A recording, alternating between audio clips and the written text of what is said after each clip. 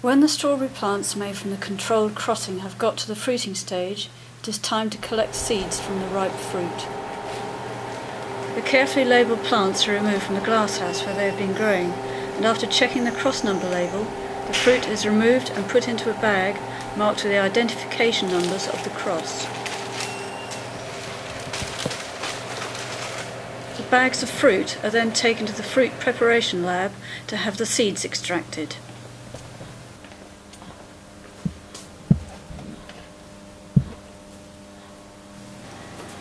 A liquidizer is used for this.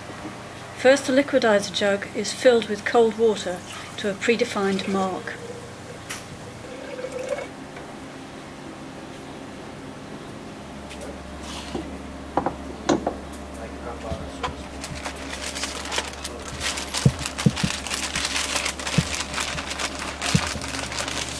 The fruit from an individual cross is removed from the bag and dehusked.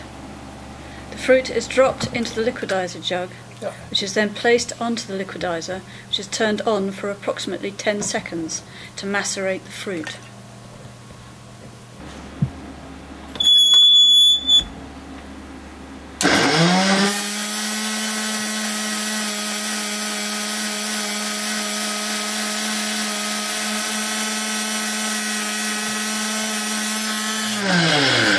This releases the seeds, which drop to the bottom of the jug, while the flesh, skin and unviable seeds float to the top.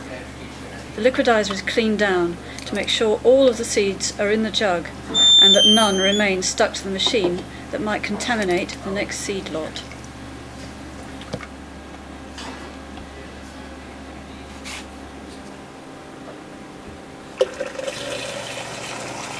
Fresh water is gently poured in and the liquid is allowed to settle while a disc of filter paper is being labelled with the crossing number.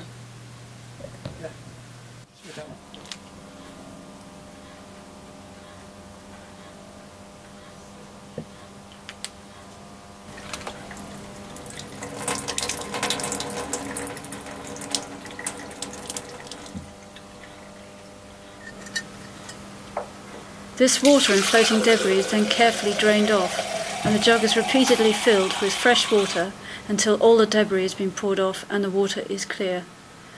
The seeds can clearly be seen at the bottom of the jug. Each of these seeds is genetically unique and could potentially be a new strawberry variety.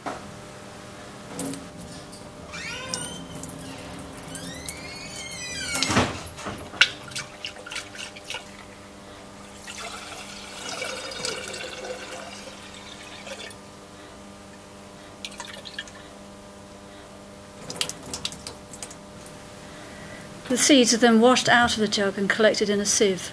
Here they are. They are then turned out onto a labelled disc of filter paper and left to dry for 24 hours. The next day they are carefully poured into a marked bag.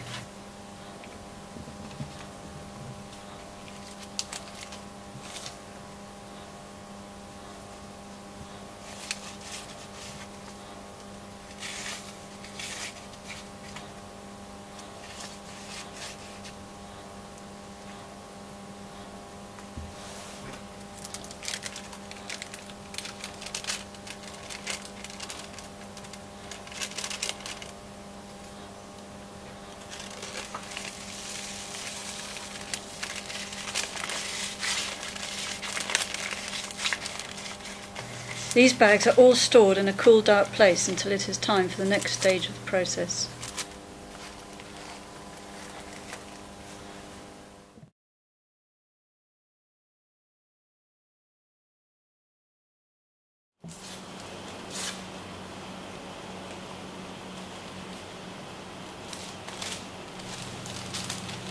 Seed sowing takes place in the glass house.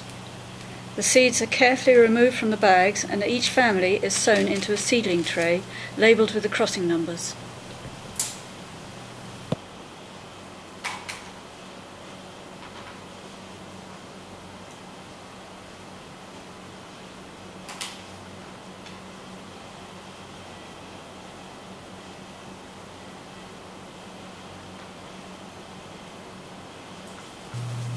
The trays are left in a misting area, which keeps them at the optimum temperature and moisture level to ensure rapid and reliable germination.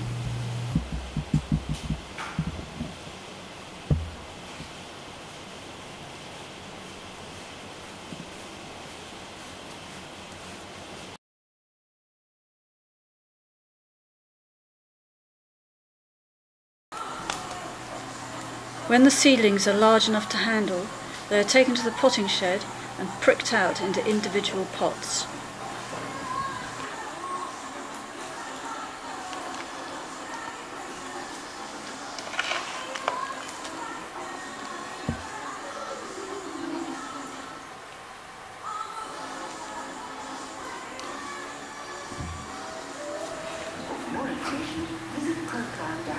These pots are put into crates, which again are labelled with the crossing number.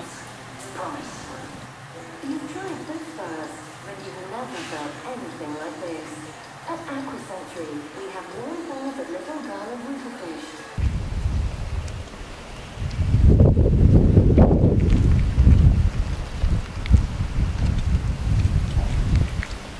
The crates are put in the glasshouse and looked after and watered until they are big enough to be put outside, and from there they will be planted out.